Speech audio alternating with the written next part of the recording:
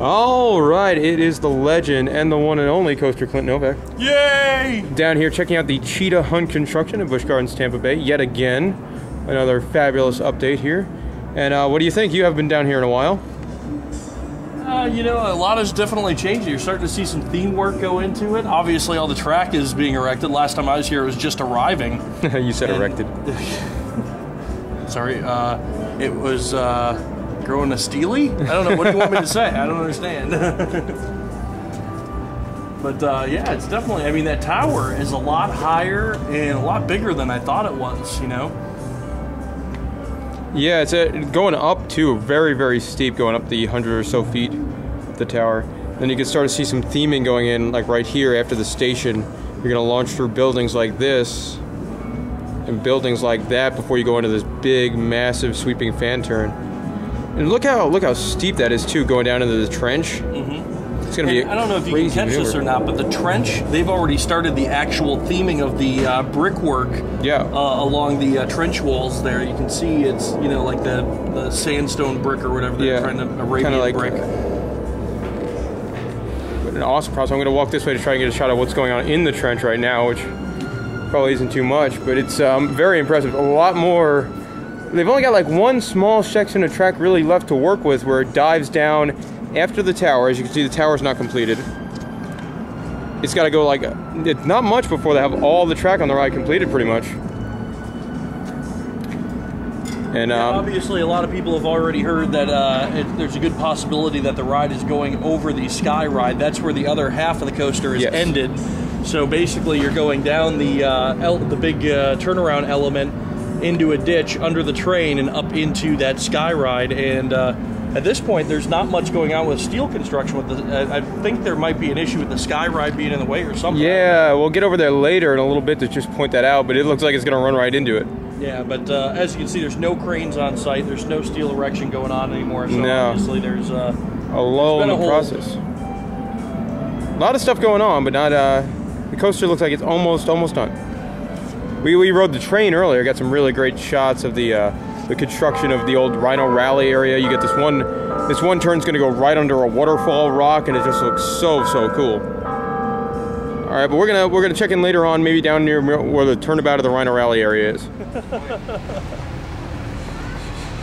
Hey, if you look in there, you can see the theming, like the Arab windows and stuff like that going on the scaffolding there as the turn there.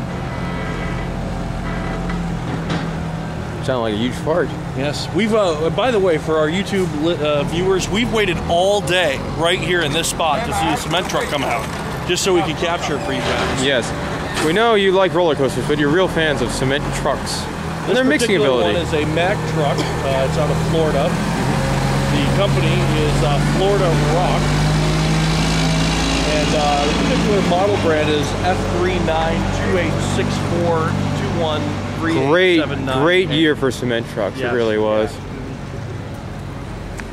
You look at the going there, man. Fantastic year for cement trucks. Look at the theming, like, because you're going to shoot right out of there. You can tell they're building like structures to theme it up with. Yeah, so you're going through all the cinder blocks and stuff for the different different things you can go through. It's going to be so neat. All right, checking in for more of the Rhino Rally section. Well, not quite the Rhino Rally, just on the fringe of the Rhino Rally section. You know what really sucks? What really sucks? There's cute girls walking by and we're nerding out with a video camera looking through a hole in a fence. Yep. Yeah. These are and I'm wearing a beanie. These are facts. The chances of getting booty, very slim. Yep. All right. Anyway, back to roller coasters. All right. Well, it's going to come, we talked about this last time on the video, but now this time I'm going to actually get it right. It's going to come this way, out of this trench here, climb up, and then go into that crazy looking inversion there before diving back into the caverns. Then it's going to come off a third launch, the third and final launch, off a crazy looking airtime hill here, and then head this way, which is a cutback move into the sun, and back out that way. Now also, well, a lot of talk's been on the internet about the Sky Ride and how this looks like it's going to go right over it. Yeah, if we walk over this way, I wonder if we can get a better view of this, but So you're right. I mean, what we're thinking right now is there's absolutely no steel construction going on anymore, and they still have a good section of track. And by this look right here, it looks like it's going to hit the skyline, and that's why they stopped, or the sky ride. It looks very, very close. So at this point, I mean, I would imagine that the Adina crew has contacted Inman and saying, hey, we got a problem. And, you know, they're probably working on other sections of the ride right now. Well, they come up with some type of solution for that problem if it is indeed a problem. So you can see another good view right here. If it is, of course, when a sky ride would be running, the cars would have it sink down much lower. Yeah. Yeah, but, you know, I mean, just something I was thinking of off the top of my head is if they could possibly put guide wheels on the bottom of the coaster track that would allow the coaster just to connect with the sky ride, but it wouldn't allow the sky ride to bump up, you know, go, you know, affect the coaster or the coaster to affect the sky ride in any way.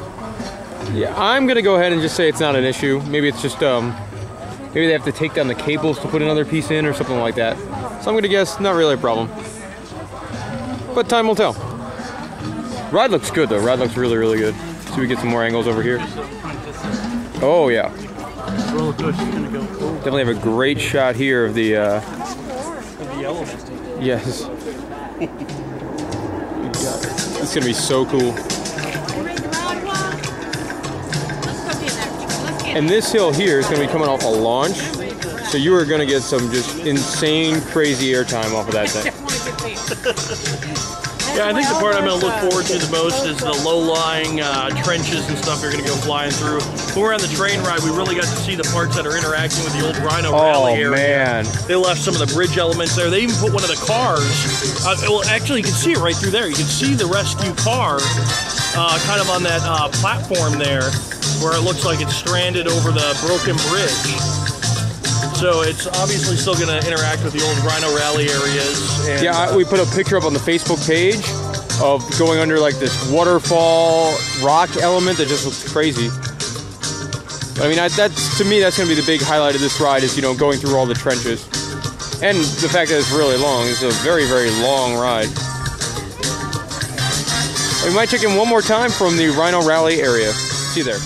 All right, right next to the Rhino Rally entrance, we're going to be doing our last little check-in for the awesome, awesome, awesome looking Cheetah Hunt roller coaster. You know, if you stand right here, you can actually look straight through and you can see from where one track ends and the other track ends. So that's all they have to do to complete the track is that little bit there. Yes, go from there over the sky ride down into a trench, and then from the trench connected to the tower, and they are done with their roller coaster install. Obviously, you got a whole lot of work that needs to be done on making the area look beautiful again and theming it up. But and when we were on the train ride, I don't remember if we talked about this or not, but they also had all of the magnets or launch fins on the back part of the ride as well. Yeah, we can see them there over here. Yeah, we can see the trim brake. Oops, sorry. No, that's a launch. No, the launch is white. Those are like the stops for making a rollback. Those are the anti-rollbacks. Oh, these are anti-rollbacks? Okay. Yeah, because you can see they can suck back into the track. You can see gotcha. The springs on them. The white ones, which you can see from right here if you look all the way back in there. I don't know if I'm tall enough. I have no idea where I'm looking. Right straight through. Go straight. Zoom in. John, I'm just going to give you the camera. You're much taller. Yeah, let me give you your soda. Okay. I do need my soda. And I don't know what I'm doing here. Zoom. Okay. So, where am I looking now? Down. Zoom in. Those are the metal ones. Those are the brake fins.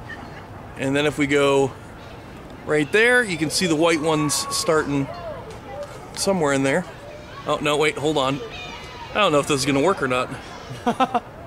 There, you can see white ones right there. So, you want this back? I want that back. There you go. Here, you enjoy my soda. No. Oh, this is just going crazy camera now. We're super zoomed in. Oh. Hope you guys didn't get sick watching that last part. But you got to see white brake fins. You did. Now, coming off that launch, just to give you an idea of how crazy this airtime hill is going to be. That's right after our launch, so that's a pretty pointy hill. If you know, you've been on a lot of roller coasters, you know you're going to go flying out of your seat on that bad boy. I don't know if you can see through all this brush, too, of this crazy S-turn that you're going to do in this valley here. Oh yeah. Very low to the ground. In a canyon. It'd be interesting too, because this is where some of the water elements were for Rhino Rally. It'd be fun to see if they use any of these water elements. I hope so, or at least fill it back up with water to make it a prettier area. But I mean, cheetahs really don't run on water. They do not. Do they hunt on water? I don't think so. All right. Anyway, I mean, you could tell from us babbling for the last 10 minutes. It's a very awesome looking project, large-scale project. Lots of stuff to look forward to. Hopefully open up sometime in May or June or whenever they're done. All right. Well, if you enjoyed this, be sure to check out coastercrew.net and our famous podcast, In the Loop. We record every Monday night at 8 o'clock on Blog Talk Radio and Ustream.